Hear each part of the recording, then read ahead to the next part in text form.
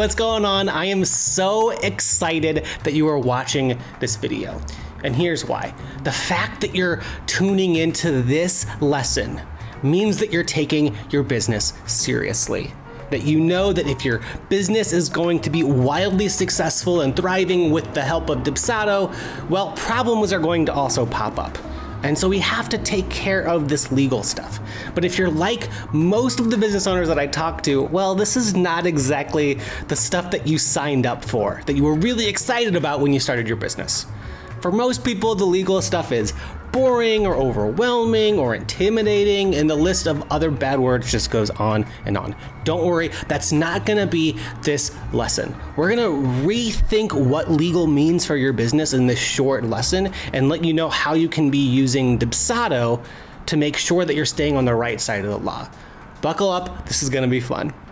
All right, let's get started. This is Owning It, how to keep your business protected and legally legit. Again, my name is Joey C. Vitale. I'm a lawyer, speaker, and growth strategist for online entrepreneurs, coaches, and course creators. And I wouldn't be a good lawyer if I didn't kick things off with a good old legal disclaimer. This information is not legal advice. This does not constitute an attorney-client relationship. I am an attorney, but I'm not your attorney unless you want to change that after this presentation. But still, this information is going to be very helpful, very valuable, so keep leaning in. Let's go. My name's, again, Joey, and I'm not your average attorney. I'm the founder of Indie Law. We focus on trademark protections to make sure that our brands, that our clients stay legally legit. I'm an Enneagram peacemaker, which means that yes, I'm a lawyer who hates conflict. We do exist. I spent a couple of years really trying hard to be that shark in the courtroom, realized that was not a good fit for my personality, and now I love being a proactive business owner attorney, helping business owners, online entrepreneurs make sure that they're not getting in the courtroom in the first place. And also, I'm a huge nerd when it comes to Boy Meets World. I love that show so much that I even named my dog after Mr. Feeney. If you know the reference, we're good friends already. So let's get started. Enough about me. Let's talk about you, because I get it. Legal stuff can be really, really confusing. And so what I'm about to show you is the simplest legal strategy on the planet. Are you excited? Let's go. So I'm going to show you guys what I call my legal growth plan matrix. My students and my clients love this because it really breaks down where your current legal strategy is. And yes, whether you know it or not, you currently have a legal strategy. So on the vertical line here, this is the level of growth that you have and that you want for your business. Are you a high growth business or are you a low growth business? And then on the horizontal line, we've got the level of protection that you want to be in place for your business. Now, look, I know there are a lot of side hustlers, hobbyists, other people who put themselves in what I call the dabbling zone. This is where you are a low growth business who wants to stay a low growth business. And therefore, you don't really have a lot of protections in place. Now, I don't think there's anything wrong with not wanting a lot of legal protections in place if you're in a low growth business, but I'm just going to say this. Serious business owners don't stay in the dabbling zone. It's not a very fun place to be in, and your business is never really going to turn into the business of your dreams if you stay there. So yeah, if you stay there and if you want to build a business that is so small that it keeps you safe, it might result in you staying safe, but it's not really going to be worth it in my opinion. And I'm just looking out for you here because I've seen a lot of business owners regret when they look years back that they didn't want to aim any higher in business. Yes, you want your business to require you to have a high protection plan. So let's talk about this other exposure zone. This is a more obvious zone you want to stay away from, but I want to touch on it. Because when your business starts growing, well, then obviously you've got assets that are exposed if you don't think about protecting them. Think about this. When an animal, and I'm thinking about my pets here in my apartment, when my cat all of a sudden starts sprinting around the house, what happens? My dog, Mr. Feeney, will look at him, right? And yes, my cat's name is also Corey Matthews. Again, I'm a huge Boy Meets World fan. But the point that I want to make here is that when you start making moves in business, big moves, and when you start getting more visible, people will watch you. You'll start to get more copycats. It's the nature of the game, and it's not something that you should avoid just because you want to stay protected, right? And so as your business is growing, you will just necessarily create a bigger target on your back. So that being said, I wanted to hit on this third zone too. This zone doesn't get talked about that much, but I know that a lot of smart business owners are in Dubsado, and so I really wanted to hammer this home because some of the smartest business owners that I know fall into this trap. You see, they're so smart, they're so thinking multiple steps ahead that they tend to get paranoid pretty easily. They're pretty risk averse. They really like the idea of getting all of their legal ducks in a row. The only problem with that is it is impossible to get every single one of your legal ducks in a row. You have an infinite number of ducks, of possible threats to your business. And instead of trying to avoid all of the possible nightmare what ifs for your business, well, we need to just get clear on what those biggest risks are, which brings us to what I call the peaceful zone. This is what I want for all of you. When I say peaceful zone, I mean it like this. When you go to bed at night and you lock up your house or your apartment or whatever you got, maybe you turn on your alarm system, are you that afraid when you go to bed at night that someone's gonna break in? Probably not, unless maybe you watched a scary movie or something. But it's this idea that if something pretty bad happens, well, you know you've got a protection plan in place. That's what I want for you. Your business will grow faster, easier, and in a more fun way if you're not always mentally worried about problems happening in your business. So having a high protection plan that matches your high growth plan allows you to be and stay in this peaceful zone. Hope you enjoyed that. Again, my clients and my students tend to find this really helpful to make sure that, okay, we want to be in the peaceful zone. So now the question is, how do we get there? Let's move on and find out.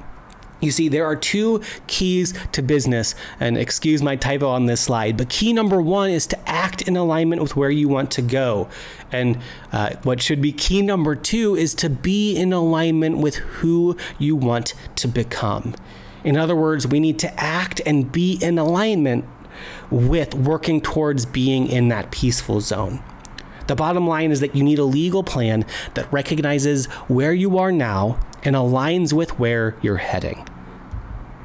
Look, I 100% believe that your success is inevitable. Some of my favorite coaches say this all the time, and it's so true, it's so helpful. And I hope that you believe the same for yourself.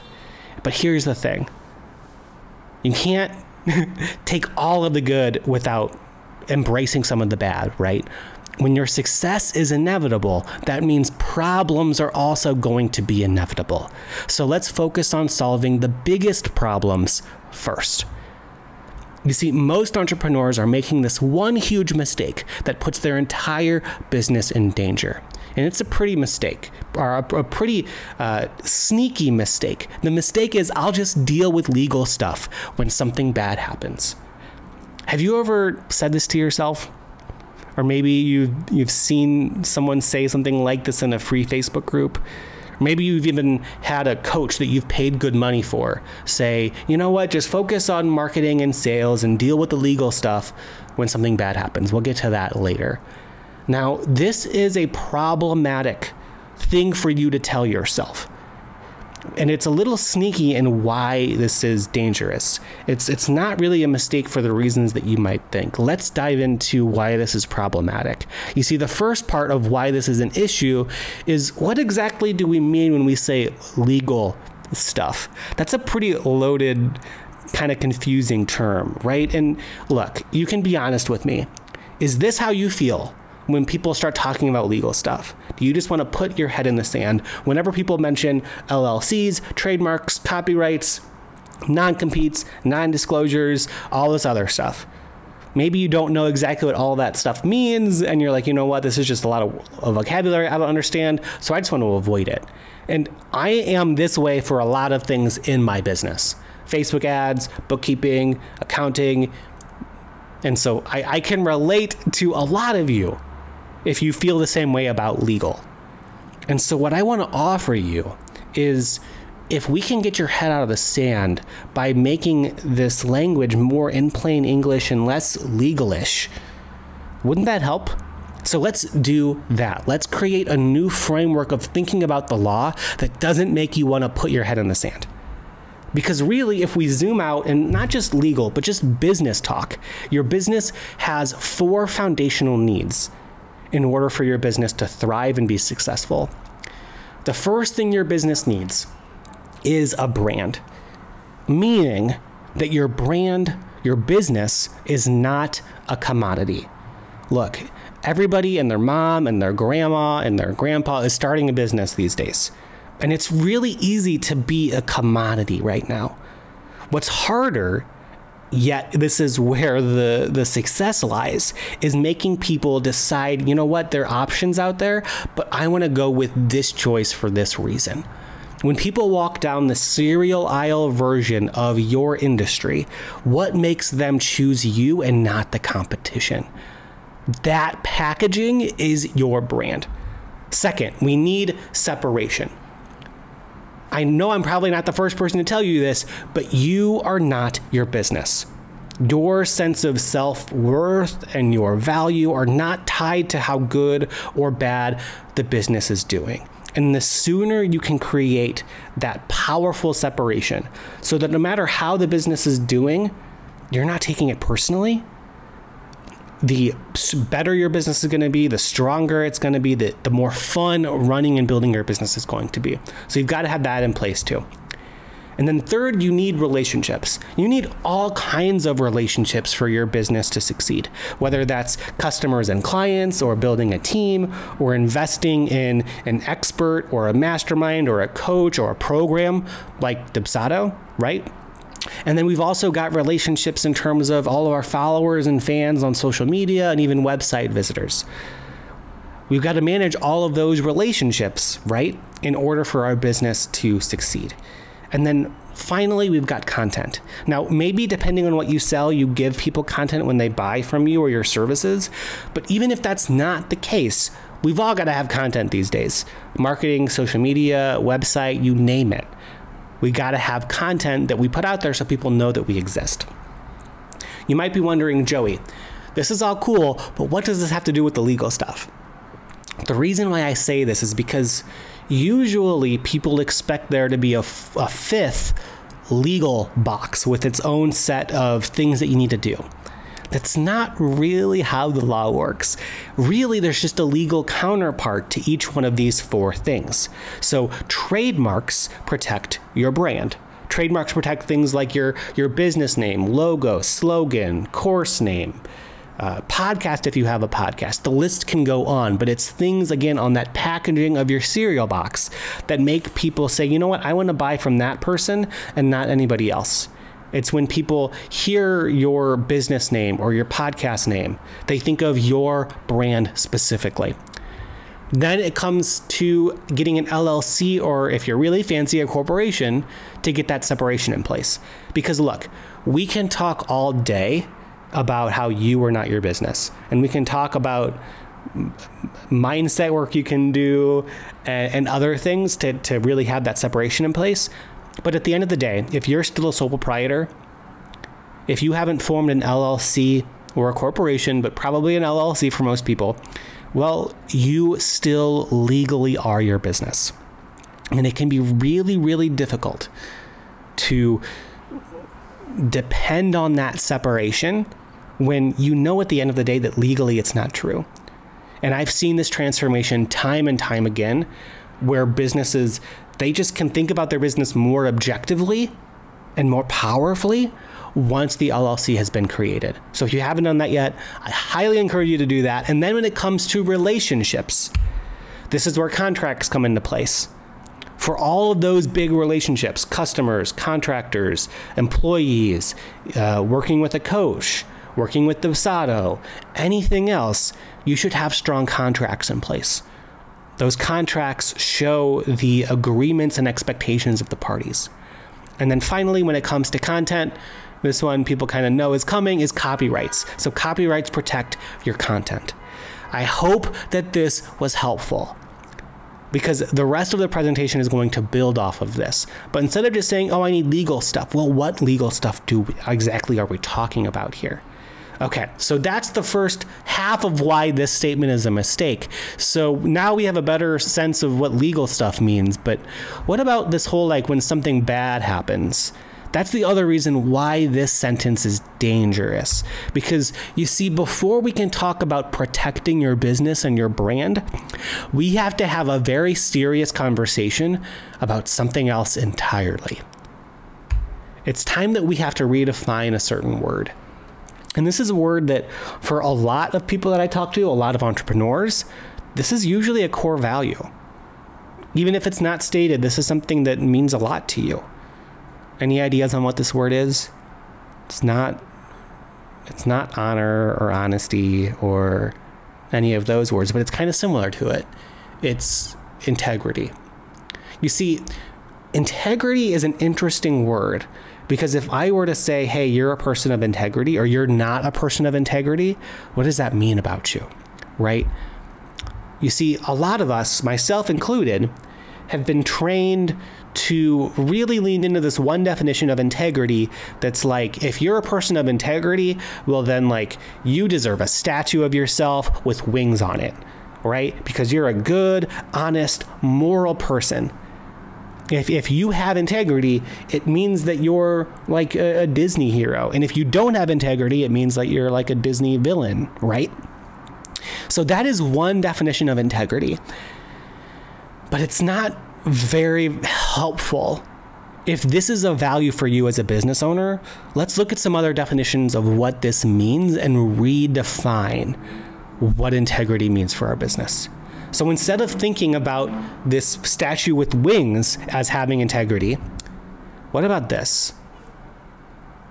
What about this bike having integrity? You see, now it's less about ethics and morals and being a good person and being honest and fair and all that stuff. It's about, like, this bike has integrity if it works. Like, do you trust to get on it and ride it? Does it do what it's supposed to do? Is it whole? That's what I mean when I talk about integrity. And it changes the game. Because now we can say, legally speaking, does your business have integrity? Does it have effectiveness, workability when it comes to these four things? So let's examine what we mean here. Because when we talk about brand integrity, are you really who you say you are? Because without trademarks in place, well, you might be accidentally infringing on somebody else. Going back to that cereal box metaphor, right? If you are saying, oh, this is the name of my business, but if you haven't claimed a registered trademark for yourself yet, there's a really good chance that you're infringing on somebody else, especially with how saturated the online space is, and you're not realizing it. Now, look, I don't think anybody here would intentionally copy and infringe on another company's brand, but it's something that you have to be on the lookout for. Over 10,000 trademarks get applied for every single week. That's over 500,000 a year, which is scary in itself. But over half of them get denied, and the biggest reason why trademark applications get denied is because they're too similar to another trademark. So you really want to think, okay, have I really secured a distinctive brand for my company? And a quick tip here. People sometimes ask, okay, Joey, what's the deal with these symbols? There's this circle R symbol and the TM symbol and sometimes this SM symbol. What's going on here? So a free tip here is that you can use the TM symbol, or if you're fancy, the SM symbol, right now for free. You see, this is kind of confusing, but stay with me. There are multiple layers of trademark rights here in the US. And just by being in business, just by launching your website and having customers, you technically have trademark rights. The problem is those trademark rights are pretty weak if you don't register for them at the national level. So they only give you rights in your geographic region. So bigger than a city, smaller than a state. And because of those different levels, they've created different symbols for those trademark levels. And so a lot of people, should want the Circle R symbol. That means that you've got a registered trademark. You've applied for it for the government. They said yes. When you see the Circle R symbol, you know you've got to take that brand super seriously. But a TM symbol is something that you can use right now for free. You don't have to apply for anything.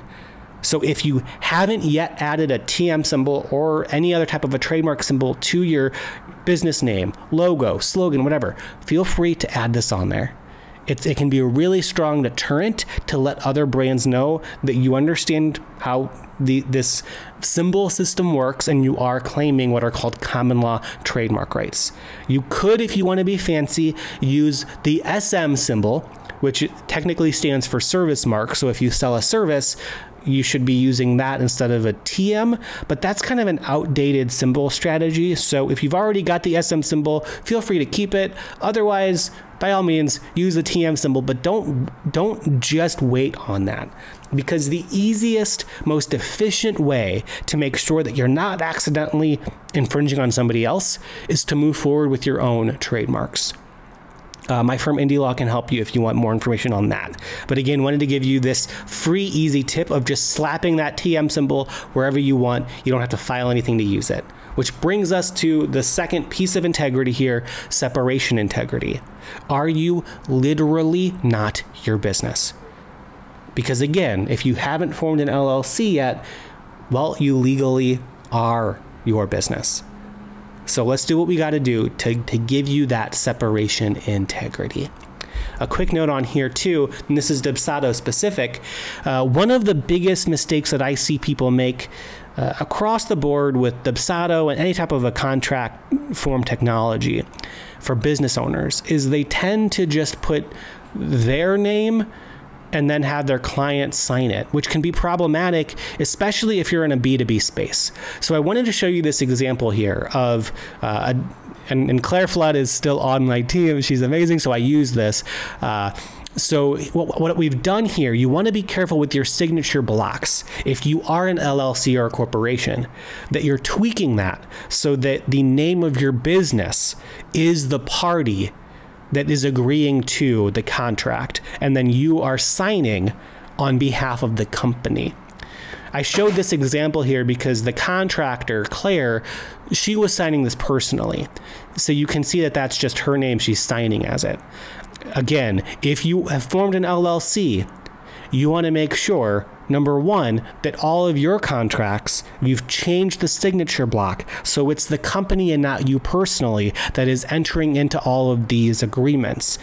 And if you are in a B2B space, it's a good idea to create different versions of your contract so that if people are signing as sole proprietors or as consumers, well, then they can sign in that capacity. And if you are really working with LLCs, corporations, whatever it is, well, you can have a different version of your contract or contract template so that they are signing on behalf of the business that is really the party to the contract. Hope that was helpful. That's a really big, quick, easy win here in Dubsado. Okay, which brings us to that fourth piece of integrity, relationship integrity. Are you honoring your promises? I used this picture here of the engagement wedding rings because so often when we think about contracts, we're only thinking about protecting our own butts. And I get it, and that language should be there. But a good contract isn't just about keeping yourself safe. It's also about getting clear on what the shared expectations are and letting your client, your customer know what you're gonna fulfill on. And you can see examples of that in Dubsado. You wanna be specific in as specific as you can be in your contract about what it is that you're going to do. Again, a contract isn't just about being one-sided so that you're protected, but you also want to think about the best interests of your clients and your customers. I like to think about this as we're creating a red carpet experience for our clients, and this level of specificity allows us to make sure that we are keeping the client on the red carpet. So here is an example from a graphic design, web design contract template that's inside Dubsado. This was a really good example of saying for graphic design projects, we will deliver to you the digital files containing the final project deliverables, and it gives a time frame within 7 business days. They're going to be delivered in these formats. For then website development projects, they're also going to be within 7 days. Right? So it's not just about we're going to be protected in these cases. It's also about here's what we say we're going to do for you. Are you including promises in your contract that are on your end inside your contract, and are you honoring them? That is a huge part of having integrity when it comes to relationships. And then finally, I wanted to hit on this, content integrity. Are you getting permission to use other people's stuff?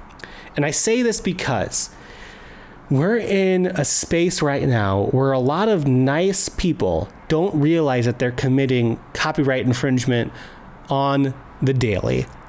You see, there's something that's really popular right now, and it's done with really good intentions, where you're inspired by someone's post or you're promoting something and you repost their image or their graphic or whatever, but you give them credit. And I see this all the time. People are like, oh, I'm giving this person credit, or I'm tagging the Instagram handle or whatever it is.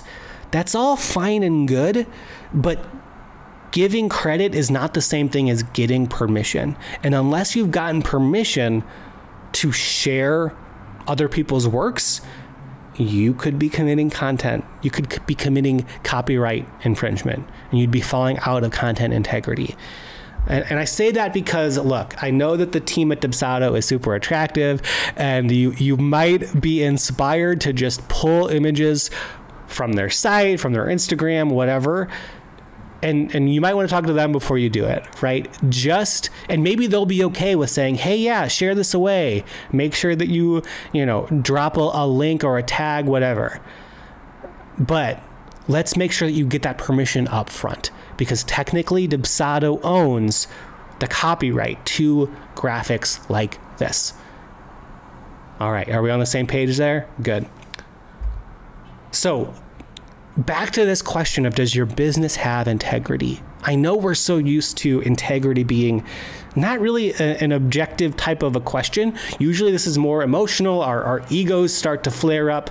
Maybe your spidey senses started tingling when I said, like, does your business have integrity? Because it's like, no one wants to admit that we're not people of integrity, right? That's a big, heavy statement. I encourage you not to make this a heavy question. It doesn't have to be, because we're not talking about good, bad, moral, immoral, right? We're just talking about how workable is your business. And I hope this is helpful, because the truth is, no business has 100% integrity. You see, your business really starts thriving and growing and being a more effortless to run business when you realize it's not a question of, does my business have integrity? It's a question of where is my business still out of integrity, and how can I fix it? And that's a never-ending journey. So I encourage you to ask yourself, where are you out of integrity right now in terms of your business? Your brand with trademarks and maybe being an accidental infringer, not locking down and securing that you are who you say you are. Maybe you're out of integrity to an extent with separation, because you either haven't formed an LLC or a corporation, or you haven't included that in the signature blocks of your contracts inside Dubsado. Maybe there's some out of integrityness there. Or relationships and contracts. Are you out of integrity with really getting clear with what your responsibilities are to people who are working with you and spelling those out clearly in the contract and then delivering on the back end. And then in terms of content and copyrights, is there anywhere where you're out of integrity, where you've been giving credit to people for photos and other things, but you haven't really reached out and gotten permission? I hope that that was a helpful, complete reframe of what all this legal stuff means. All right, you guys, that's all I have for you. I hope that that was helpful. Feel free to reach out if you have any questions, if me or my team can help build back in some legal integrity to your business. Thanks for tuning in. Thank you so much, Joey, for that fantastic presentation. It is important to know how to cover yourself from the legal side and how that ties into the content and communication side as well.